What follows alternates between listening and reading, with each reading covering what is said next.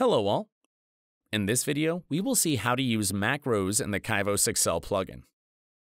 Let's start by navigating to the Developers tab.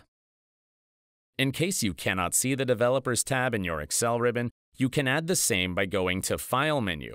Click on Options and then click on Customize Ribbon. Locate Developer in the list and drag it to the right. In this case, the Developers tab is already added to the ribbon. Click OK.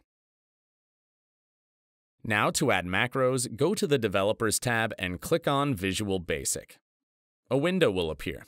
We will create a new sheet by double-clicking on the space. Now we can define a function in this space by writing a command. We will start with sub and add the name of the macro as first macro. Press Enter. You will see that the end of the function is automatically prompted.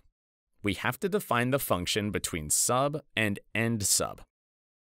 Here, we will create a function for a message box. Type the prompt MSG box and enter the message, "This is Kyvos Excel plugin macro" in quotes. Now on the top, click on the Run icon, Play button. Click on Run again. You will see a pop-up message box with the text, "This is Kyvos Excel plugin macro" on the worksheet. This is how you can use macros in the Kyvos Excel plugin.